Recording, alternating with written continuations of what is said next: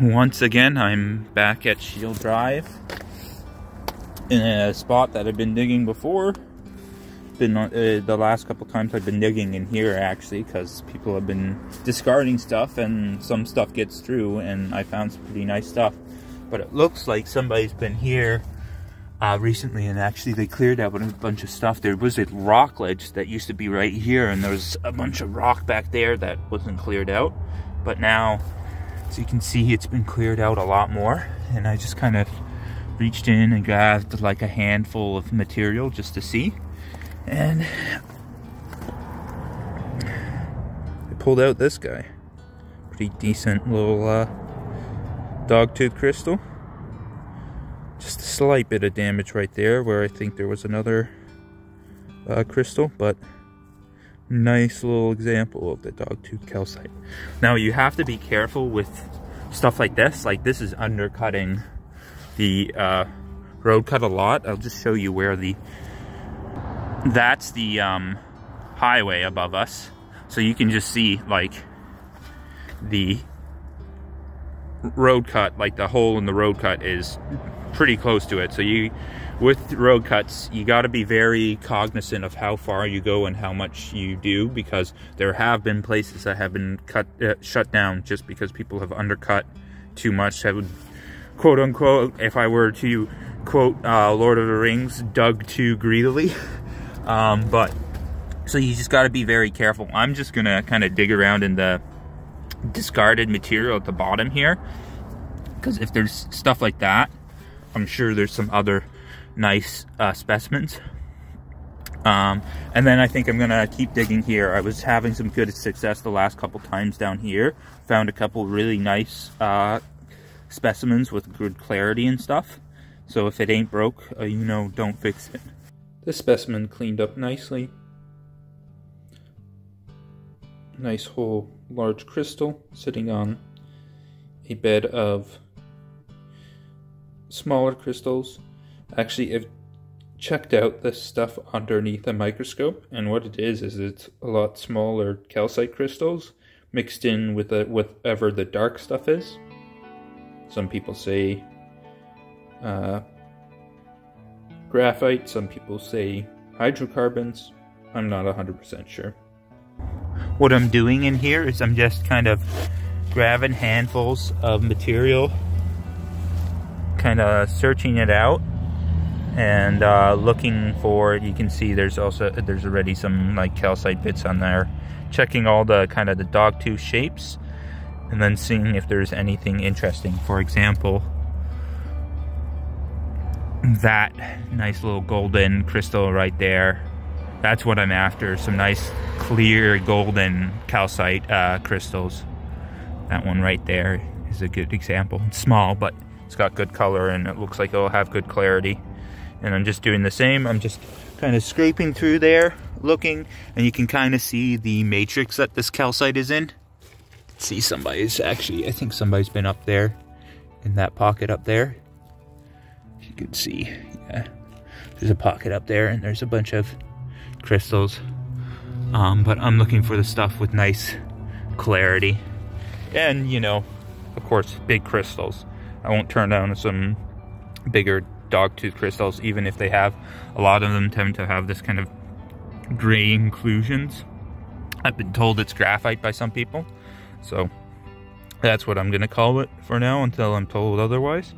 But yeah, that's just what I'm doing, scraping through kind of what's at the bottom of this pit and just looking for calcite. And you can see I've been pulling out a couple specimens. If I find anything really super spectacular, I'll definitely show you guys. It's probably been about a half an hour of digging, and this is what I've kind of found so far, plus some stuff that I've thrown on my, actually this is my previous discard pile, so whoever came here later didn't like any of the stuff I left behind. But I'm leaving anything that I think is semi-nice and nice enough for, you know, the henpeckers, as some of us like to call them, the collectors who, they don't have lots of time or energy, so they just kind of pick around and find a couple nice things and go on their way, which is perfectly fine. If that's how you rockhound, that's how you rockhound. So I just leave a little offering for the henpeckers so that they can have a nice time at the road cut and you don't have to stick their heads down into these somewhat sketchy places. But I've also just pulled out this guy. Look at that. Nice little cluster of a pretty clear dogtooth. There's just a bit of damage on this one. And just just a bit of damage on that one. But altogether, this is a lovely little cluster of crystals. Definitely do quite happy with this little find. But this is the kind of thing I'm looking for. These nice little clusters of somewhat larger, clearer dogtooths. Here we have that nice cluster all cleaned up. It does have a bit of damage on both tips, but overall it's still quite a nice specimen. And it's not too etched or weathered, which is sometimes what can happen with the specimens at Scheel Drive. Starting to do pretty well, as you can see. I'm actually I've got a bit of a hand rake, and that just allows me to extend my reach a bit. I'm just using that to kind of scrape out whatever's at the bottom and bring it towards me. And this piece rolled out as I was scraping.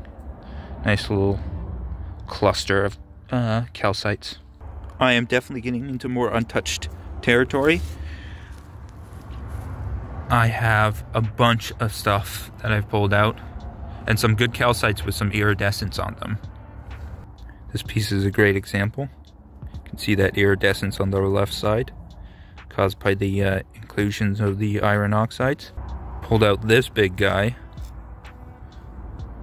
with some very nice iridescence. It kind of shows up golden here, but in the light there's also rainbows. So a lovely cluster of calcites. But yeah, that hand rake is helping out a lot because I'm reaching farther than I think most people have gone or willing to go, and I'm pulling out some nice stuff, so I'm pretty happy with what I'm finding. Now this piece had a lot more iridescent iron staining on it when I first collected it, but it was surface level staining, so it got cleaned off the second I did even the slightest amount of rinsing. And there are only some spots where the iron staining penetrated deep enough into the specimen, but this specimen is quite interesting. It's a large plate with a bunch of clusters of smaller kind of tabular dogtooth crystals. The crystals aren't too large, but still lovely clusters with lots of interesting shapes and formations and some interesting inclusions and colorations. Overall, a pretty interesting and cool piece to have found. I have cleared out this front section pretty well and found some interesting stuff. My freebies pile over there is growing, but found some interesting stuff. A couple plates of smaller calcites, but some nice stuff. This one's interesting because it's got some oxidization trapped in there, so there's it's hard to tell on camera, but there's a couple sections where there's a bit of like iridescent sheen to them. I don't know if that one's coming home with me, but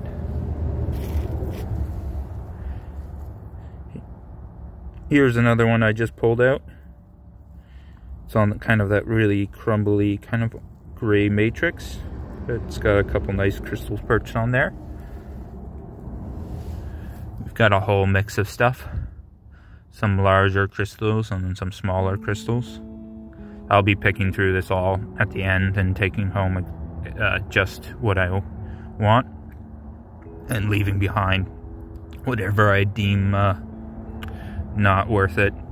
Because I've been here before a couple times now And I found some nice pieces, so I'm really just looking for pieces that are more unique than what I found before, and some nice larger crystals and some nice crystal plates, hopefully.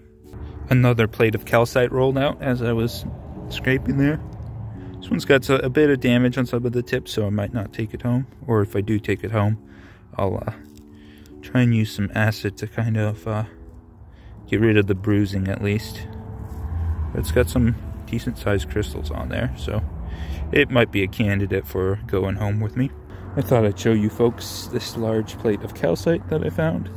I'm going to take it back. It's just all small stuff, and the matrix tends to be pretty crumbly, at least in this area. The matrix on the back is very soft and fragile, and just a big piece like this would not survive cleaning and prepping. So I'm just gonna leave it here, but I thought it was cool enough to show you folks. I did dig in the discard pile again. I didn't find too much, even though I went down, and you can see actually there's some kind of pocket or void down there. People were more interested in here, so they buried whatever that void was. But I think that's gonna be it for me today. I'm gonna pack up the stuff I want to take. As you can see, I did pretty well. I'm not gonna take all of it.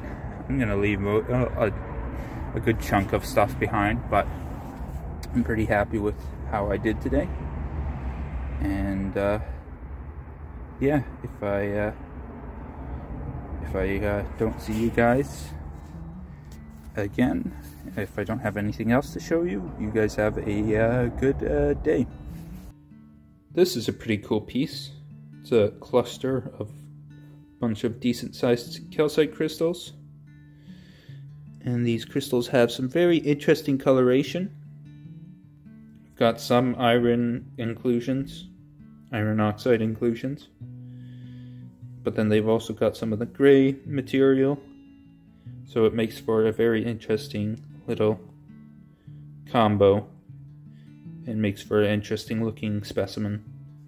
I do like how with Scheel Drive there can be some pretty interesting growths where the calcite crystals kind of just all spread out in different directions, and then some specimens the crystals all seem to grow in a certain direction. So there's some chaotic specimens like this one where it's like a porcupine of calcite crystals, and then you've got some other ones that are a lot more regular. I feel like the camera doesn't do this one justice. Kind of all the tiny, smaller calcite crystals are kind of lost in the mass. But then you've got this really nice, large, kind of central cluster of larger, kind of light yellow dogtooth crystals. And I just like that combination. Kind of perched on the smaller ones with some interesting, this is kind of like, what do you call it? This is contact point, where it was contact with the matrix. But, so that's not damage, that's just contact points. But yeah, this specimen has got some very interesting features. This one I would also call kind of a porcupine. You've got some larger clusters of smaller crystals, but then you've also got some large crystals perched on top of those clusters. Some great light yellow coloration and iron inclusions. You can see there's some interesting white material in the back, maybe barite or older growth of calcite that has been heavily weathered. It's hard to tell, but another great little cluster specimen. So here's another cluster plate. The crystals aren't super big, but they are still pretty interesting, and they've kind of a lot of them have kind of grown massed together. The matrix here, this is a stabilized matrix because the matrix is actually quite soft with these larger pieces. Actually, in the description below I'll put a link to a video where I showed how I stabilized the matrix of these Scheel Drive specimens, and this was just one of them. This is another lovely plate of calcite crystals that I pulled out. And just the There's probably some slight weathering or etching from groundwater, but overall these crystals are quite nice to look at. Another cluster plate mass. This one's pretty crazy. All of this is just a large mass of many small calcite crystals growing together. You can see the larger ones kind of spiking off. Like I said, they're like porcupines. And they just kind of mass together and form these large cluster plates. This one, there's not a lot of matrix left on the back. Only a little bit had to be stabilized, but this piece is still very wonderful. And just the size of this cluster and how far it grew off of the original matrix. It's at least a couple centimeters of just dogtooth crystals formed together into one singular mass, so to say. But I would say that's kind of on par for what I found in that hole with the plates. Kind of all the crystals kind of grew together and fused together into these large crystal masses, which I think is pretty cool, and I like them. All the specimens I showed to you guys today are all in my display case, or display cases. I put them on display because I find them quite cool to look at, and I'm happy with their looks, so they deserve a spot in my display case. We have gotten to the end of this video. I want to thank you guys for watching. Please like and subscribe if you haven't already. That really helps out my channel. And also, in the comments below, please do let me know which of the finds I showed off in the video you like the most.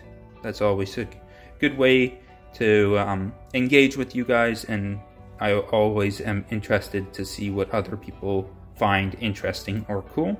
So please do leave a comment in the comment section. And please, folks, just have a wonderful day, and I'll see you in the next video.